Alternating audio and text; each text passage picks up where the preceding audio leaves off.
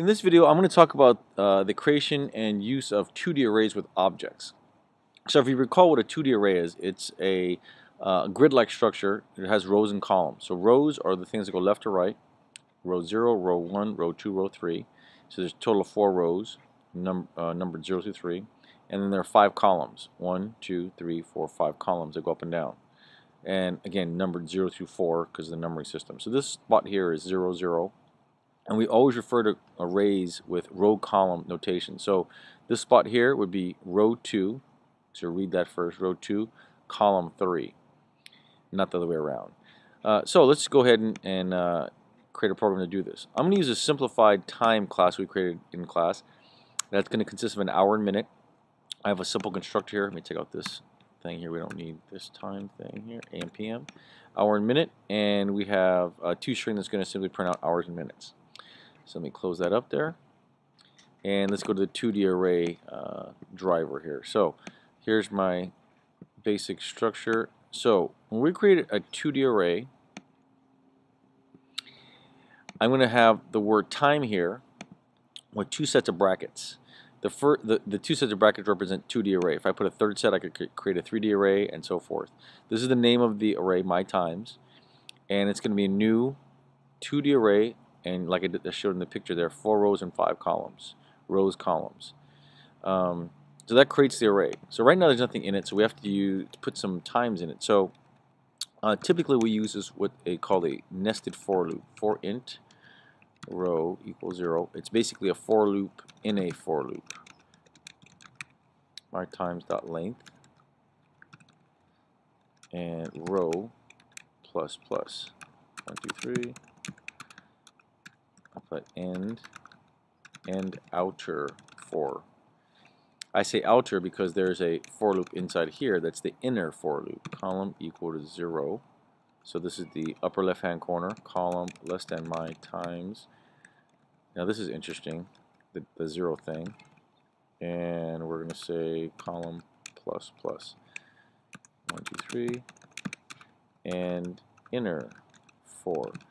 So this is interesting because this 0 says when we are cycling through, and the way we cycle through is we cycle through like a book. Here's my picture here. So I start here and I visit each element left to right like I'm reading a book. This element, this element, this element, this element, this element. And I only want to go to the length of the 0th row. How long is the 0th row? Well, it's 5 elements long. So what this is saying here is go to the length of the 0th row, which is that first row. And actually, you could have put 1 and 2 and 3 because they're all the same length, but we typically use 0. And what I'm going to do is I'm going to put something in each element. My times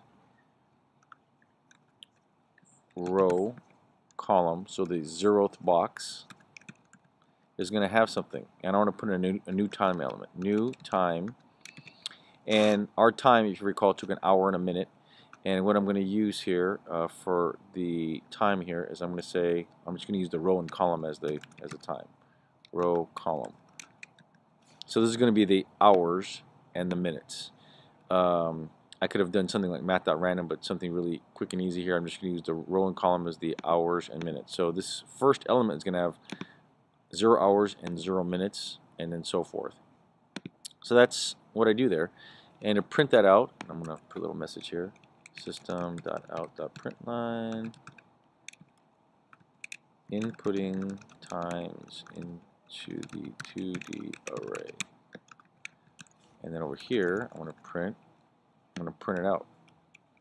I'm going to actually copy this because it's very similar. I'll say printing. So now, inside the for loop, you'll notice here everything else is going to be the same. The only thing I'm going to change is inside the inner for loop. So I'm simply going to system.out.println my times row column. So I'm going to go to the row and column thing and print out what's there, and it's a time object. And if I try to print out a time object, I will basically be calling the toString method of that class. So let's close. Let's move this over here. Take a look at here. and compile this thing. Compile. Looks like it compiled. And let's run it, see what happens. It's back over here. I'm going to run the 2D array, and we get, looks like something that we expected, 0, 0, 0, 1, 0, 2, but it's all printing linearly all the way down the screen. I was expecting something grid-like in the picture I showed in the beginning. So maybe we need to do some things here. We don't want to print a line after every single time. We only want to print it after the 0th row is done. So how can we remedy that? So if I go back in here, I don't want to print a line after each thing. Actually, in fact, I want to print a space or two. Print a couple of spaces there. I want to print a space. And then after I've printed out an entire column, so after this for loop right here, then I'll print a line. System.out.print line, and I'll print out a \n, which is a new line, or basically an enter, because that's the time I want to print a new line. So I'm going to not print a line after each time. I'm going to print the time with a couple spaces just so we get some separation. And then we're going to print a new line after that entire row, and then go to the next row. So let's try that. Compile, close, and there we go. So this is a 2D array, and you can see here, and this makes it nice and easy to read, this is 0th row, 0th column. 0th row, first column, all the way across. And after we're done, then I have row 1, row 2, row 3 for a total of 4 rows, and 1, 2, 3, 4, 5 columns. So that's a nice little printout so you can see the actual numbers and the coordinates of each thing with the colon there, which is supposed to represent some kind of a time. So in review, to create a 2D array, we use 2 sets of brackets. In front of them we put what we want to be in the array, give it a name. We can specify the coordinates there, or excuse me, the dimensions. A nested for loop. A for loop inside the for loop is what we typically use to fill up the array. I just used a constructor with a row and column, and then I used the nested for loop again to print things out. So you can modify this, and I'll just, one more little thing here, I'll just maybe go to 9 by, let's say 9 by 2. Let's see what happens here. Now 9 by 2 does not break any code. If I change this 9 and 2, the length here, the printout and the assignments will be based on the lengths. So that should work. Let's try it. 9 rows, 2 columns. And let's print it, and let's see what happens. 9 rows, 2 columns. There you go. 0 through 9, 0 through 1 for the columns. So that's an example of creating a 2D array of objects.